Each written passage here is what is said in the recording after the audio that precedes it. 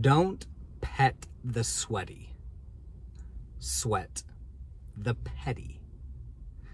I'll explain what I mean by that through a story.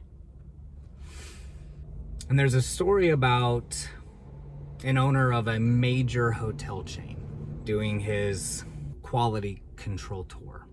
He's visiting one of his hotels and notices on a particular floor that there's a light bulb out, and decides that he'll stay the night. And let's just see. Let's see if maintenance will change this light. Something minor. Gets up the next day, has his breakfast, his coffee, goes back up to his room and notices that light has not been changed. And decides, let's give him one more day. So decides to stay one more day. And same thing, wakes up the next morning, has his coffee, his breakfast, goes back up to that floor and notices that light bulb is still not changed. So he calls the maintenance guy in charge to the floor and says, hey, did you notice this light bulb was out? And the person in charge says, I did. And the owner then asks, why did you not change it?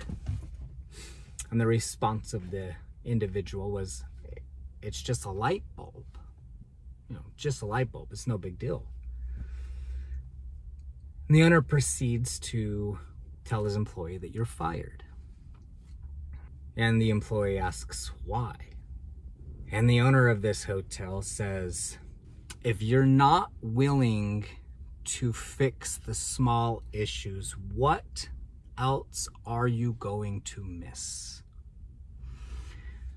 So when I say sweat the petty, it contradicts what we've all been taught most of our lives, which is don't sweat the small stuff.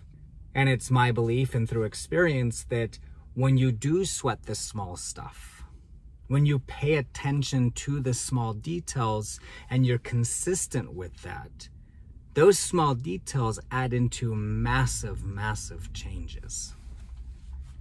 Don't sweat the small stuff. It is awful advice, my friends. Pay close attention to the small details in life. Tony Robbins talks about a 2mm shift.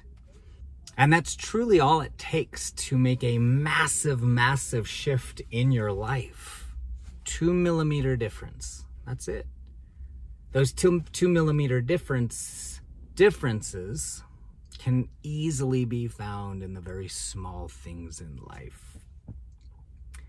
My friends, don't pet the sweaty. Sweat the petty.